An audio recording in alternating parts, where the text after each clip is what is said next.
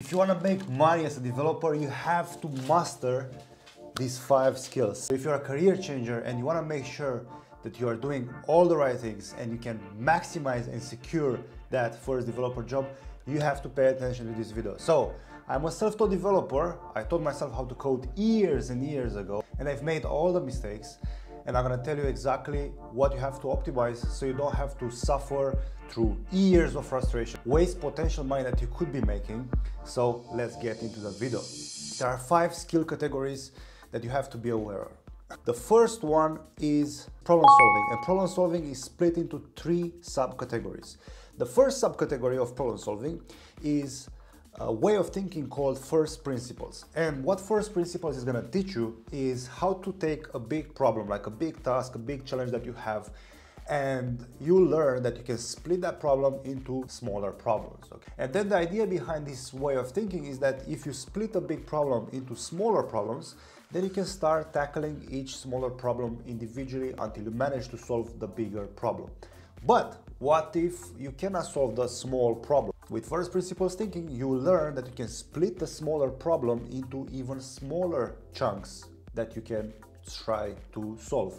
If that doesn't work, you split the small chunks into even smaller chunks until you have something to work with, something that you can start solving. Okay, so this is the best way of thinking that I've found about in the last few years. I've been doing it for years before I even knew it was called like this.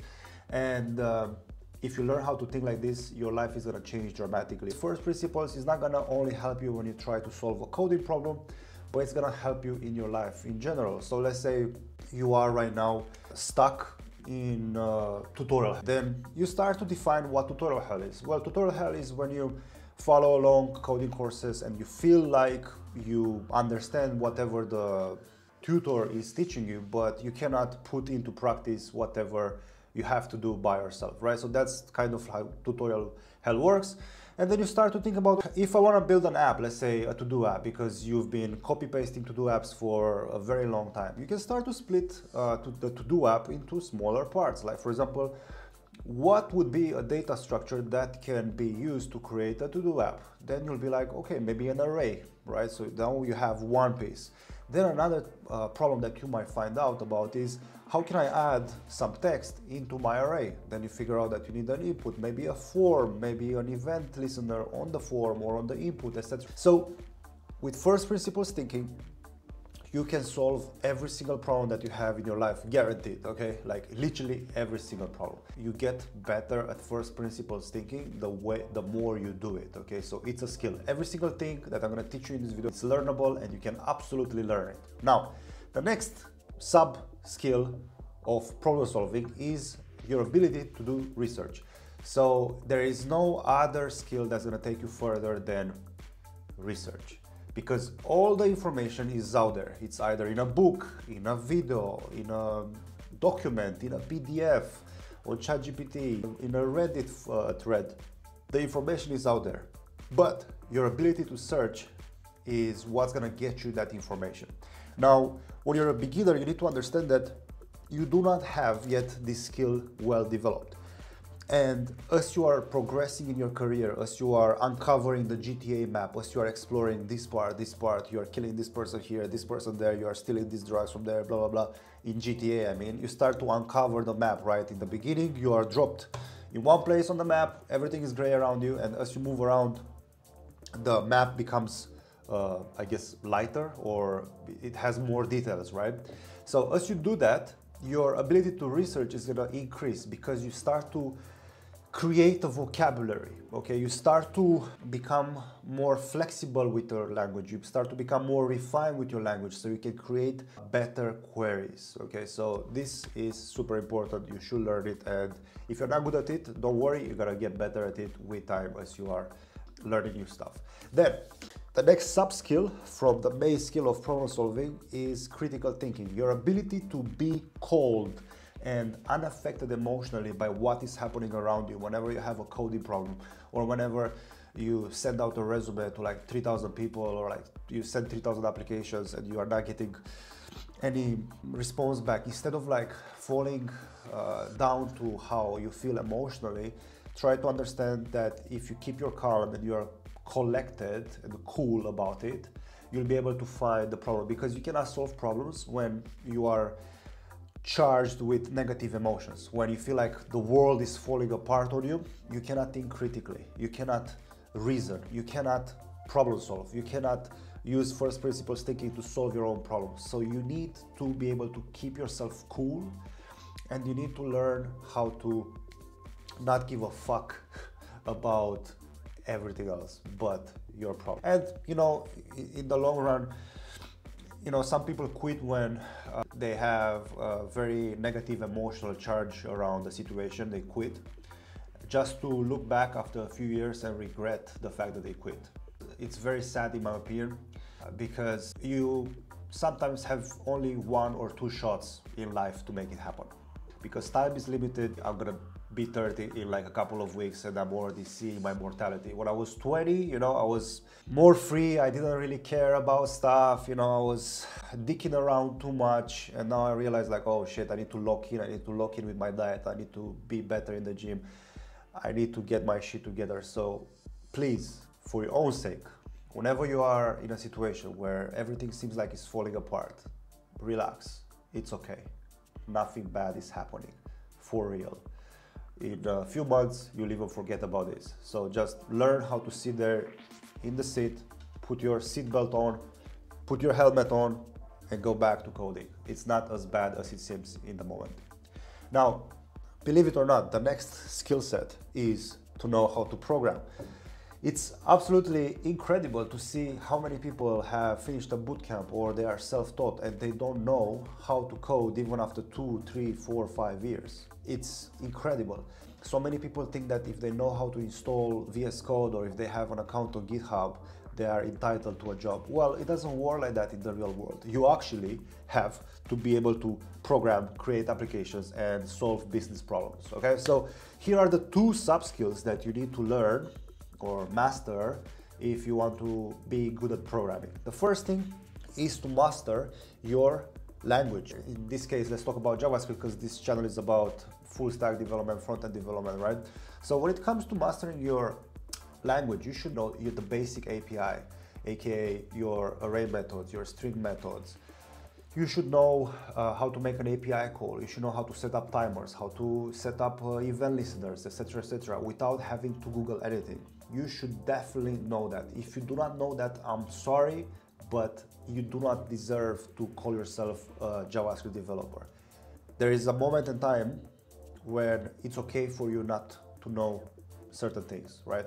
But you should aim and strive to be that person that, even though it's impossible, try to become that person that doesn't need to Google anything. And it might sound like it's impossible, right? Because you see those memes with programmers saying they have to Google everything. It's not true.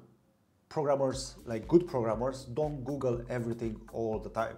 I have met really good developers who are like literally in the code editor every single moment. They weren't Googling anything and they were building really complex stuff.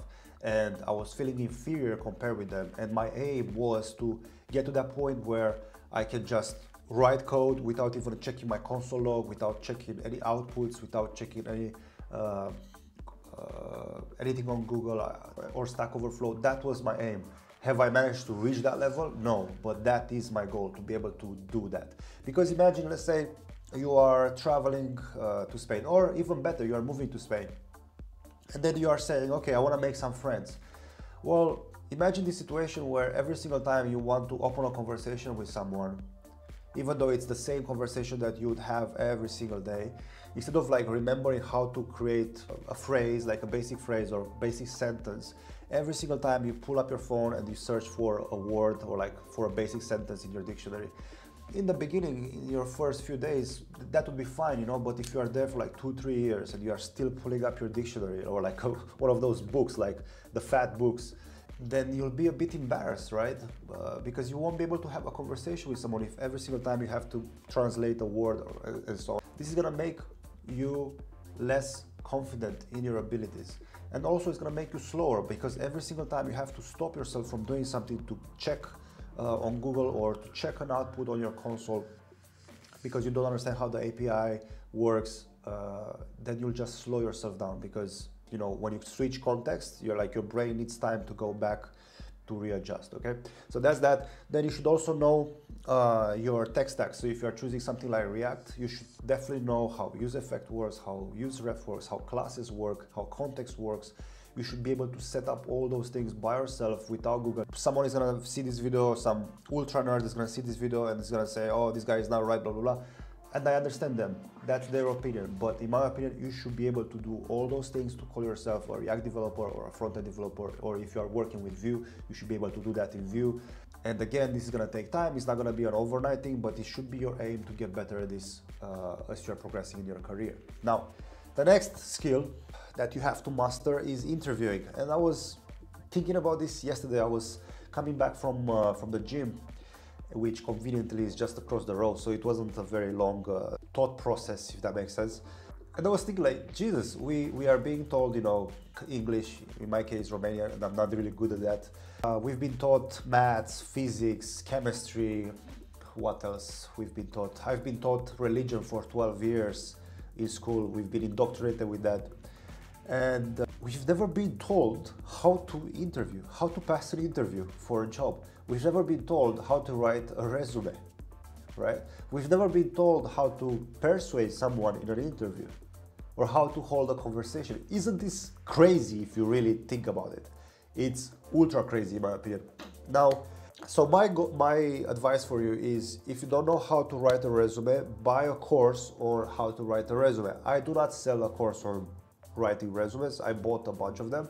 Some of them are okay, but you have to buy and research by yourself. I personally found that the best way is to just pay someone to make me a resume. So I found a guy that does it for me for like 200 bucks, and I have those resumes in my program, and then I give them to people because I have no idea how to write a good resume.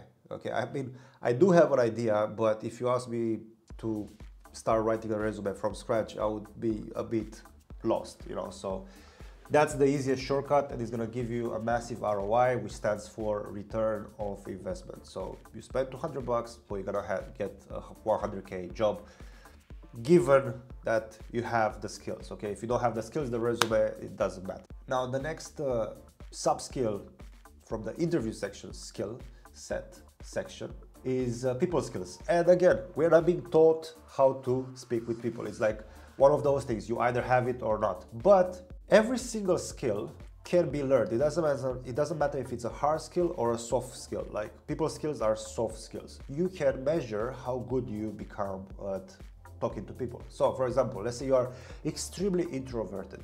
You cannot speak with a person even if your life would depend on it. I don't believe that's the case, but let's just assume, let's just play this game. Let's imagine this scenario. So the first that you can try is to walk on the street and try to hold eye contact with someone for half a second. Do that 10 times. Next day, try to do it for 1 second. Same setup again, 10 people, right? Now you learned a bit of eye contact. Then the next thing that you can do the following day would be to smile, right? Then let's say you go to a coffee shop and ask the barista what their name is, and so on and so forth. So as you can see, with the first principles thinking, I can figure out what does it mean to have social skills. I can break this process down, and then I can train every single aspect of it. It's actually not easy, but it's simple. You just have to realize that you have a problem, and then you can start working on it. It's as straightforward as that. You just have to have the right motivation to actually do it, okay? Now, a couple of books that I can recommend you are 48 Laws of Power by Robert Greene. Those will teach you how people think, like what people are motivated by. And then another one is called Influence by Robert Cialdini, or Cialdini, I don't know exactly how to say his name. But those will give you an insight into what's happening behind the psyche of a human, okay? Because we are all kind of operating with the same goals, so every person is pretty much the same. Now, the last skill that I want to talk about is mastering your time. So I'm not an expert in this, I'm not gonna lie. I'm not gonna be here like, oh, look at me, I'm Ali Abdal and I have like every hour of my day blocked out, okay? I'm not that type of person, but I'm in a position where I can work on one thing the whole day, right? My problem is that I do not have hobbies, right? I don't do fun stuff. But if you are in that position where you have to work a full-time job, right? Maybe you have kids, maybe you have to attend a certain event every single day or every other day for whatever reason. You need to set up and structure your day using a Google Calendar. That's gonna help you massively. It's free. Just start by crafting the next day. Maybe create a to-do list. I started working with that. I'm trying to figure out how that would work for me, okay? Maybe I'm gonna make a video about this later. But start designing your days. Even though they might be the same, start designing your days. Be a bit more intentional about how you manage your time, because in this day and age, we have the gift of not having to go to a war. You can eat, you can drink, you can sleep, right? You have a pretty good life compared with our ancestors like 50, 100 years ago.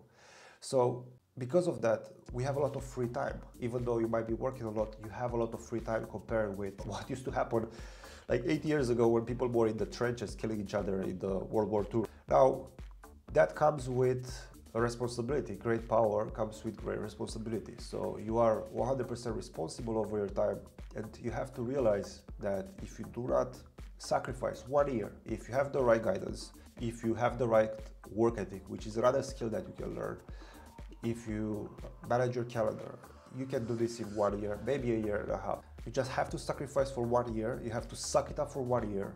So then the return from that is gonna be you making more money, maybe doubling, maybe tripling your salary. I don't know exactly your situation, but you can go on Indeed and check how much front-end developer is making on average versus you, and then you do the maths.